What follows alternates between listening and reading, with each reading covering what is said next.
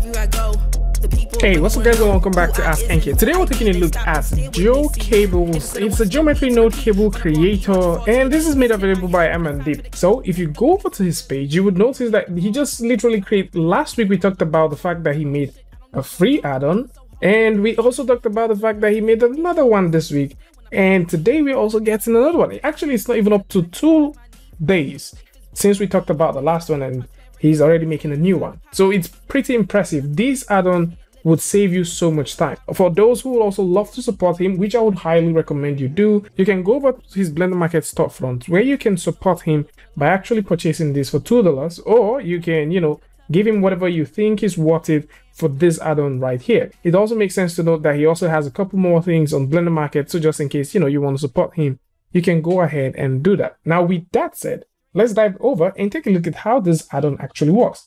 And with Blender simply opened right here, what you need to do to get this add-on working is go over to Edit and go over to Preference and install it. This is a standard add-on that you need to install. Unlike other geometry node sort of add-ons that we've talked about where you have to append some geometry nodes, this you have to install. So if you install that, let's go in and let's actually take a look at how you can manipulate this one. You tap N on the keyboard, go over here, and you notice that you have A tools. I believe it's Aman tools, Aman Deep's tools, and you can get that. And next thing you need to do is click on the word create/edit cables, click on the first part, click on the next one. And that is how easy it is. It's a free add-on. It works with geometry node, crazy stuff. Then for you to play with the count, roll your mouse wheel and you can get that going. If you hold down S on the keyboard, you can separate this stuff if you want to. If you hold down D on the keyboard, you can drop it. So I'm just going to go ahead and roll this all the way to 1.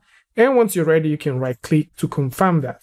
Now, the cool thing about this add-on is despite the fact that you've made all of these changes, contrary to other add-ons where you just make changes and that's what it is, you can go in, go right over to where you have your modifier, and you have access to all of the geometry attributes that has been exposed. So in this case, you can go ahead and play with the counts. If you want to have more counts, probably you want to change your decisions of having counts, you can do that. If you like to also play with the radius, you can. So you can go over to the cable radius and you can play with the radius depending on what you want.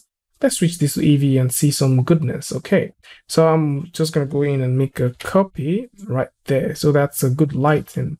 So this is also something that is pretty nice. You can have that selection and you can make all the changes you want. If you like to play with the separation, of course you can do all of that. If you like to play with all of the other things that we looked at earlier, let's stretch this all the way out and stretch it right here. So if you like to play with other things as well that we looked at, you can also do all of them from this part. So direction, you can play with the direction, you can play with the separation, you can play with the dripping. So depending on how much you want this to drip, you can also do that. And you can, just go ahead and have fun with it. Now, it also makes sense to note that regardless of the fact that you can create cables, you can also import connectors. So if you have connectors you've made before, you can import these connectors. But if you don't have anyone and you like to use the connectors that comes with this add-on, you can click on Add Shipped Connectors and you can see it. So let's go ahead and preview that one. So I'm just going to zoom right in and you can see the connector it comes with. And you can also play with a number of connectors that you can get. So in this case, it claims to have 2 connectors, so you can add as much connectors as you want. And I think this ships with about 5 different connectors, I guess. So you can take a look at these connectors and you can use them for your stuff. So if we drag this down and just limit the number of connectors we have, I'd like you guys to see this. Now, once we go ahead and increase the number of cables that we have, you would see that all of the cables also have connectors. So we can see them right here. And this is high quality stuff. I mean, look at these bad boys. Look at this. Pretty, it's just crazy nice. But this is not all that this add-on actually offers. Let's go in and take a look at something else. So I'm just going to go ahead and select all of these and make sure they're closed, except for the light, of course. And yeah, for these are the lights. So what we're going to do next is to create something. So I will just go ahead and create a cone. And from this part, I will play with the radius of this cone and also play with the other side and drag this all the way up. Have you seen this magic before?